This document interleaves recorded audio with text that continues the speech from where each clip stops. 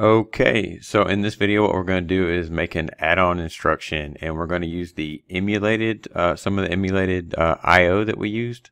So again, some of this emulated code that we used over here, emulated I/O. So, sorry for the delay on, I had to respond to a couple people that apparently don't like the videos that I make. So thank you for watching them though. Thanks for the support, even though you didn't like videos I made 2 years ago. But anyway, so this is why I want you guys feedback. Leave me feedback on what you want to see, and I'll be glad to make it.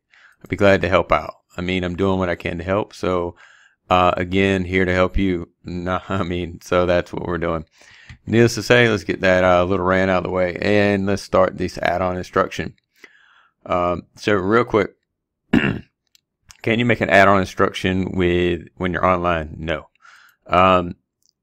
Not on the version we're currently running. I don't believe on any version, but I don't want to quote myself on that. But so anyway, you go offline. You're gonna get a new add-on instruction. Basically, we're gonna. Anyway, sorry, I must have hit the wrong button.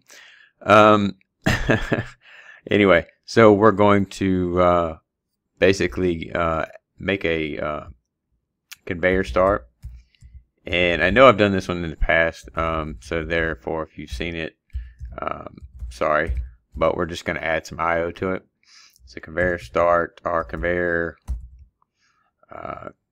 let's just call this conveyor control, and we're going to call this version 1. Of course, it's written by me, vendor by me, right?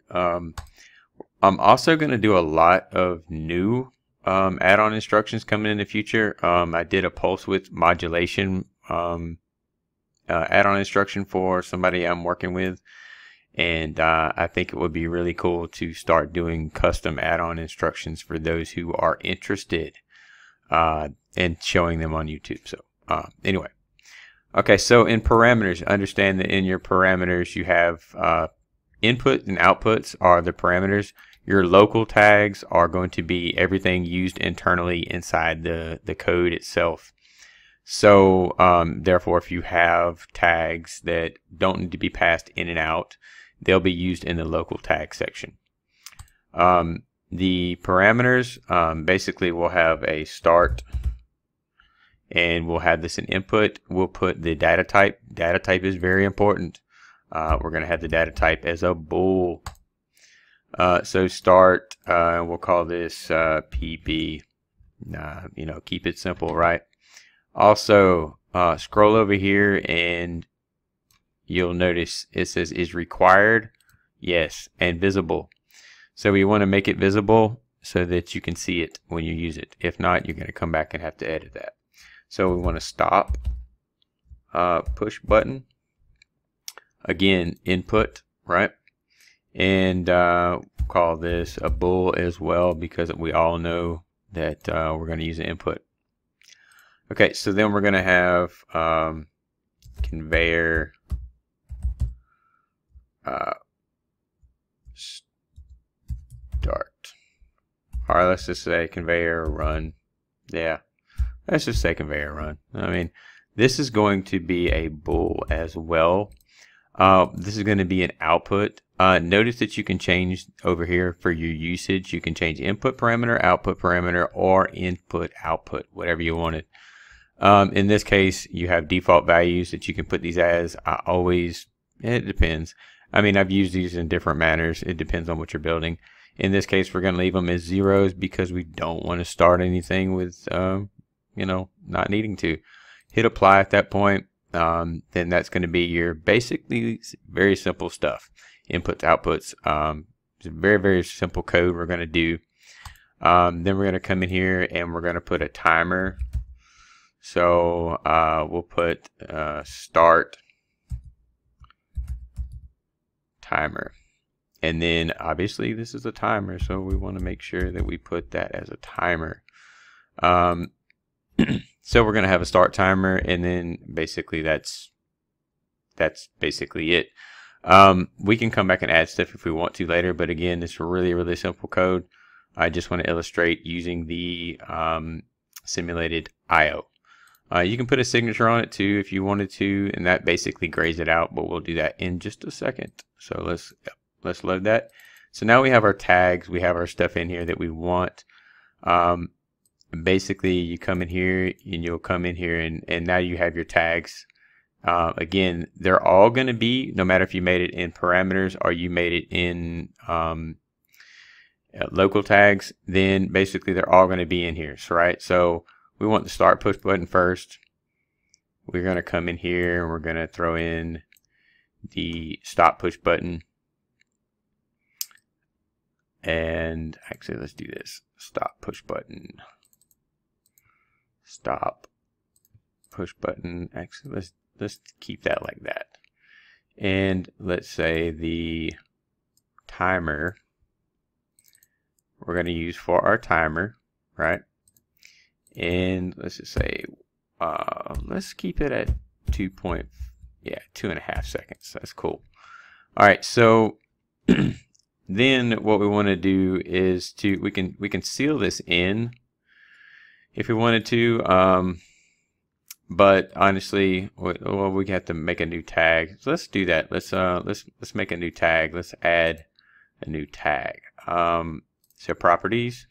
We'll go to local tag and then we'll make a new one that says let's see, conveyor on, and this is just going to be a local tag. So and you know, we can name the naming culture could be a little different. So we'll add a new rung and we'll bring the start timer down here. We'll come in, and the reason I'm adding this is because I want to have another basically a conveyor on, so I can have a seal in right here, kind of like a latch in, latch, you know, type situation. So therefore, if the start button, push button is pressed momentarily, it latches in, and if the stop button is pressed, it drops out. Therefore, if we have the conveyor on, we want to have our, you know, basically our timer time out before everything happens. So let's add the new rung, and let's say, okay, the timer is actually on and the timer is done. So at this point we want to say done, and we want to come in, and now we'll find our end result, which is going to be conveyor run. Now let's make this a little bit simpler than this.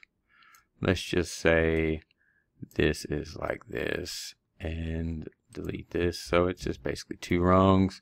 Very, very simple code. Actually, you can make it all one rung if you wanted to. I mean, it's not a big deal.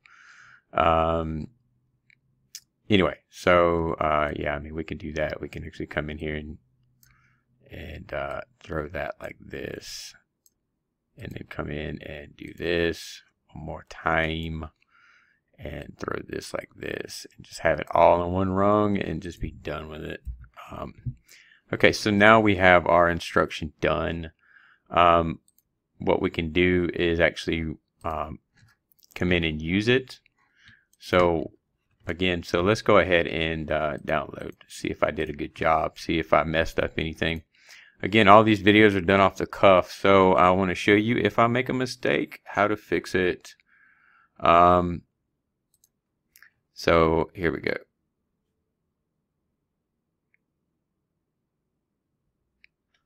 Okay, so we're downloading and we're going to go ahead and test this stuff out. Anyway, so I like to make these things off the cuff, and again, so therefore you stick into the last of the video, you get all the benefits. Okay, so here we go. Let's add a new rung. Let's come in and go to our add-on instructions. Let's drag our instruction down. Let's put a name to our conveyor. Let's just call this conveyor 1 control. All right, conveyor 1. The start push button. Okay, let's make a tag and let's put it as conveyors.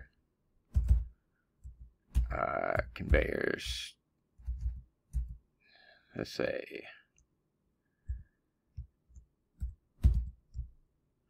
conveyor start, and we'll actually alias this, and we're going to alias this to our simulated IO, right? So we're going to go down to our data. We're going to go to, let's use 1 for this one. This is going to be our start, and then we're going to come in and have our stop button. So let's just say conveyor stop. And then we'll do the same thing, we'll alias it. And then we'll come in and we'll check the next button. In this case, we're going to keep it real simple. We'll just do 2. Okay, so that's that. And then we're going to actually run it, right? So let's put conveyor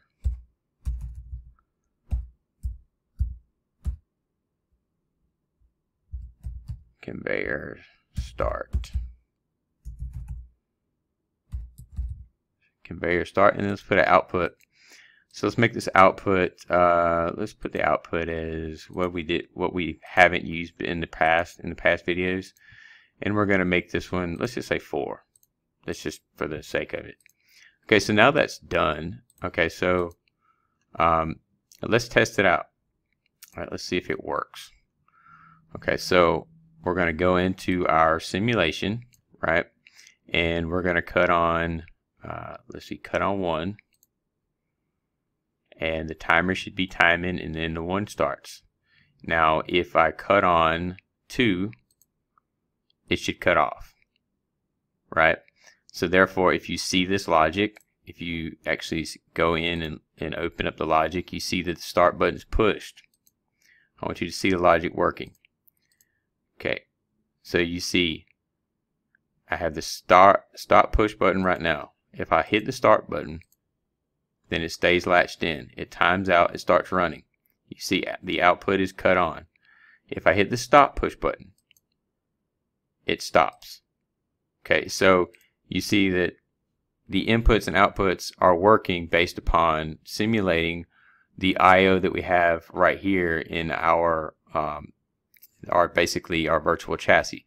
So we've made an add-on instruction, and we have it working currently off of IO that we actually made, which is very, very helpful when it comes to being able to test an IO. So say you made an add-on instruction just like I just did, right? And had I not actually knew exactly what I was doing, again, this is all off the cuff, but I could have easily made a mistake. So I need to test it anyway, right? So before I give it to a customer, or before I give it to or use it out in the field continuously, I want to rigorously do my due diligence and test it all the time. So this would be a great way to do testing on this. So again, we know it works. So that's the actual code and how I got to the code is just going to instruction logic. But you also come down here and we can actually go down and simulate it and watch it run again. So 2.5 seconds and it should start, and it did start. So we could actually see that, right? So again, so what I'd like to know is, again, your comments, and I'd like to know what you would like to see more of, because again, we just made an add-on instruction, made it pretty quick.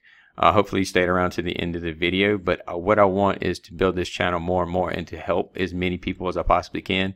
This is nothing about monetizing anything. The courses that I make are just giving me more stuff that I can actually buy to build a better platform. I work a day job. I mean, I'm in the field all the time. I'm not, this YouTube stuff, I'm trying to help people. So I'm trying to reach out. So the only reason I'm getting into that a little bit is because some of the comments I've been getting lately on older videos. I mean, but hey, for those who support me, hey, I really, really appreciate it. And can share this and try to grow the group. And I want your feedback. So please provide your feedback if you like this video or not, or if you want to see more like it.